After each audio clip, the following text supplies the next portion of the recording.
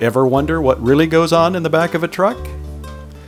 You have tires and road conditions and suspension that come together and form a complex vibration that gets transmitted up into the cargo area.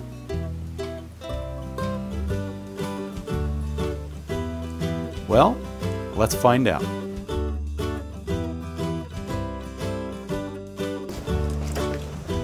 Brings back memories of the good old days. Crawling on the truck. So we wanted to go on that face. So I gotta rotate. Where you got it? There, that's better. All right.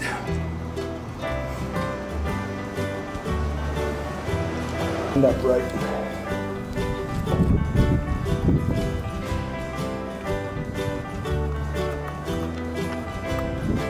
It's actually got, it's neat because it's got the instrumentation triax. Same triax. Yeah. Got the back plate so it gives you an idea you're on the back of the truck. That wide angle lens is... Yeah, it's amazing.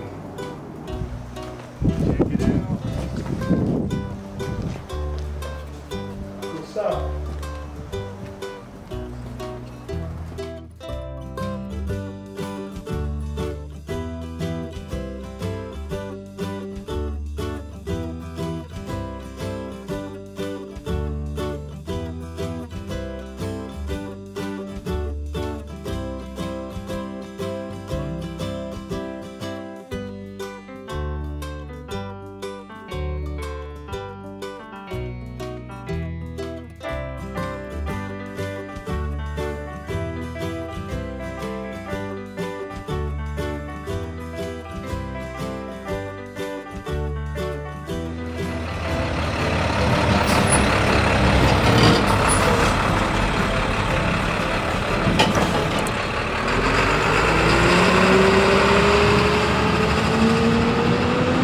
Landsmont is located on the Monterey Peninsula in California's beautiful central coast.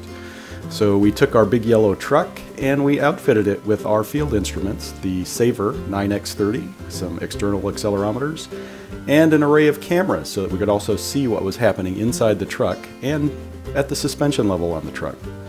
We set out on a little expedition around the neighborhood. We went into Monterey and up to Castroville and across to Salinas and down to Chular and back to Salinas and then back to the home base at Landsmont. And this encompassed kind of a wide variety of roads, from 2-lane commuter roads through 4-lane highways at a variety of speeds and construction sites. So once we got back, we downloaded the data and we had the instruments set up to record continuously. So we had basically an entire record for the entire journey. We looked through the data, found some interesting sections, and created drive profiles. This is the camera setup. We have the one camera mounted under the vehicle. This allows us to kind of see the road conditions and see how the suspension is responding to those inputs. We have two cameras up in the cargo area. One is a wider shot that allows us to see all the containers and gives us the notion of whether they're responding in a similar manner across the vehicle. And then a tight shot on an individual container so we can actually watch the water moving around inside it. This is the first data section. This is coming into Monterey and transitioning from Highway 68 onto Highway 1.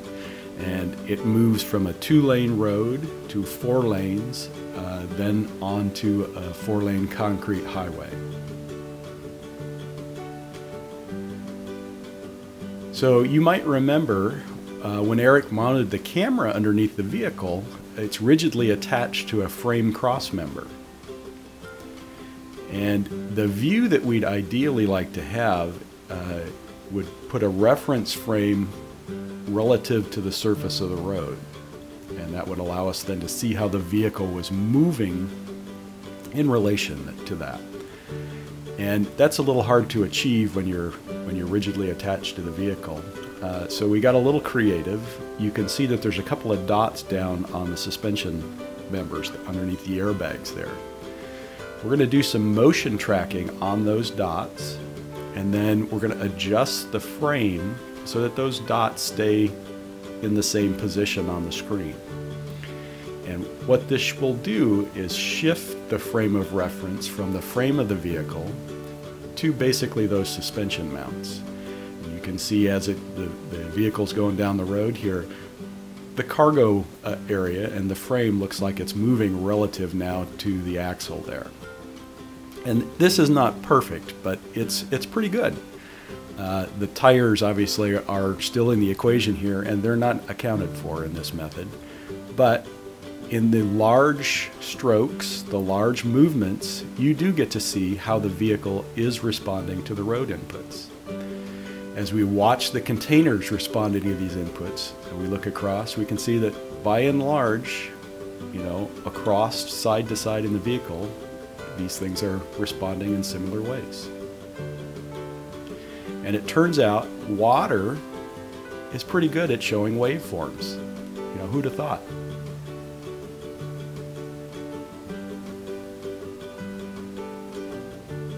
All the containers have basically the same water level in them.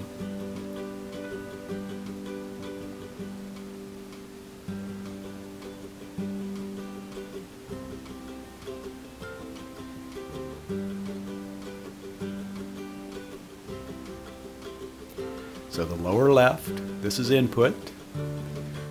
The top is response, and here the reference frame is the vehicle itself, because we want to see how the test item is responding to the input. And then the lower right, this is product response as well.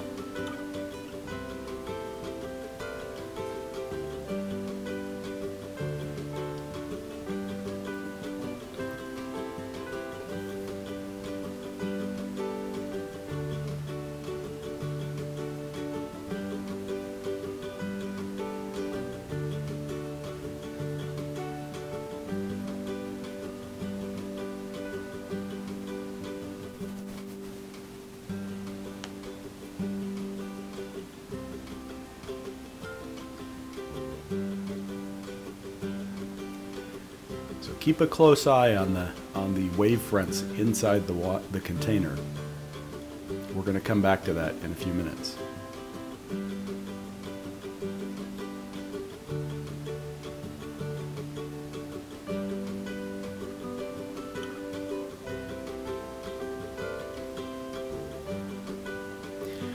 All right, so that is our first section of data. We have data, we have an idea of how the test items respond to that input. We have an idea of how the vehicle was moving. Let's create a test to reproduce that information.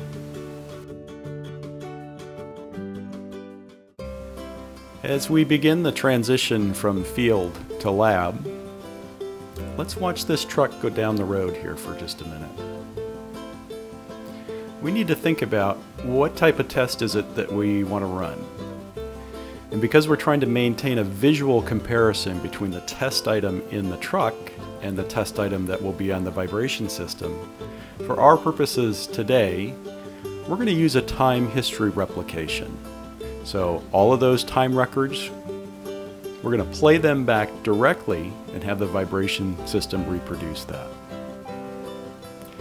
Now as we watch this truck go down the road, it does indeed look like the primary input here is vertical. There's other things going on, but the primary motion is up and down.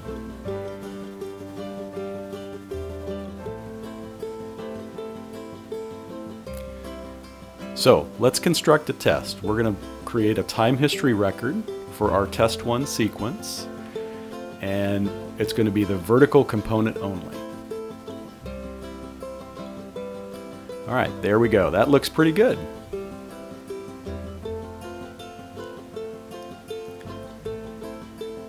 So let's see how we're doing with the test item on top of the table. We have the test item response, and then we have the test item in the back of the truck.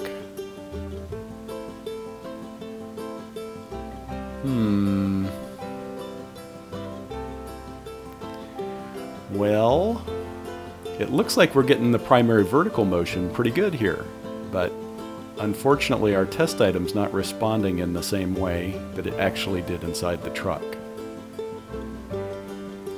All right, let's rethink this for a second. What else can we do here?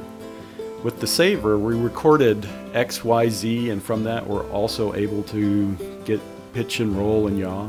Let's put the whole thing together. So we're going to still have the primary motion be up and down just as it was recorded, but we're going to allow the system now to reproduce all of the other motions that were going on in the truck.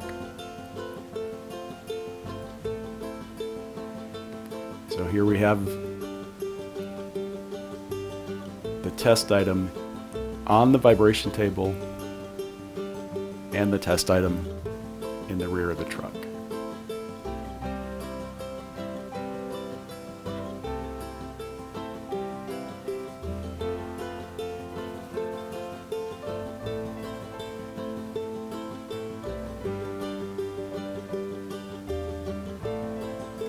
And if you watch the table down here, the motion still primarily is up and down, but there are other inputs here. And you know, what's interesting is we often think of vibration as this two-dimensional graph of a sine wave or random vibration passing through a plane. But the reality is vibration's kind of a three-dimensional waveform that's emanating out in space.